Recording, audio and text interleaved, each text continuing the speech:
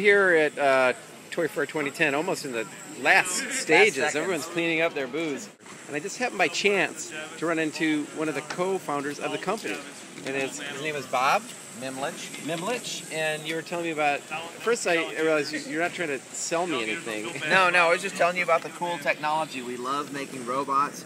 And 3 years ago we decided we could make little robotic creatures that teach math and science and do things that no one else has been able to do before. Turn on a really fast one here and make it crazy. So that prompted Bob to quickly turn on all these robots.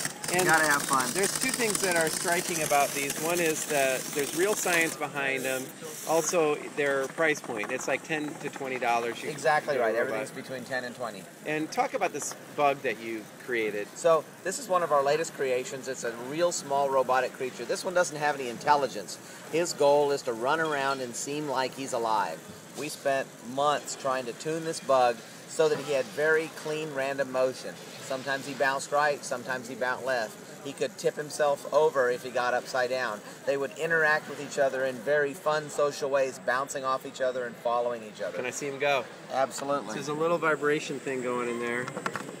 And those are rubber. It's like half rubber, half plastic, kind of silicon. Wow. And you're saying that to develop a chaotic bug, it had to be controlled randomness.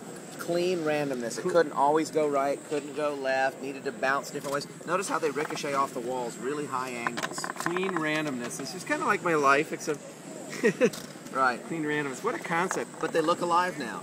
You think you're looking at a real creature, and when kids play with them, they're convinced that the red ones will follow the green ones, or the blue ones are brothers and stay together. And you said that you knew you had a toy when it tipped back over. Well, the day we set it down and got it to actually flip over like a real bug, we knew we had. Can I see that? Winner. Absolutely. They wanted to tip over. They're all on their backs, and they all came up, and they're off. Well, congratulations. That's really amazing. It's nice to meet you, Warren. Thank you very much, Bob. All right, have a good day.